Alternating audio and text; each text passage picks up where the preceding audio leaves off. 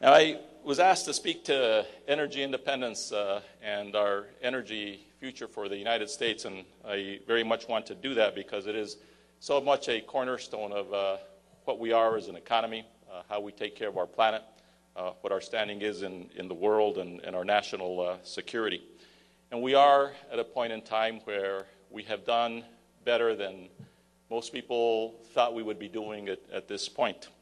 And this is not my first time here in Las Cruces and in southern New Mexico. I was here many times as Secretary of Interior.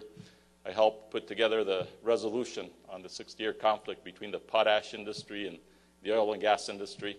And to all of you companies that were involved in that, I thank you for getting that done while I was Secretary of Interior. I was here working as well in trying to resolve the issues under the Endangered Species Act and the conflict between the Dunes lizard as well as oil and gas development. And thank you as well for the community that made that happen and that we got a successful result there. And I was here with the President of the United States on a day back in 2012, now just about a year or so ago, where I went with the President to visit one of the ConocoPhillips wells.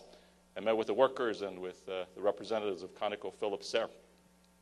As I was driving with the President in his limousine, we came in on Air Force One, we took a helicopter and landed at a place where we got into a car, and it was just the driver and the President of the United States and I as we were driving out to the field.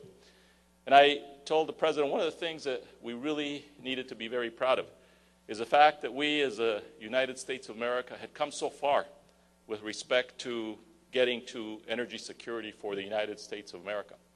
In my pocket, I had an outline that I had used on the floor of the United States Senate as Senator Domenici and Senator Bingham and I were pushing for the Energy Policy Act of 2005. And I showed the President what it was that I said back in 2005. I said that we had to move forward with energy independence for the United States, and this was a good way for us to start to finally resolve this issue which had bedeviled prior administrations. I also said, Guy, to your point earlier, that we had been a country that had been yearning to get to this energy future, but somehow the solution was not within our grasp.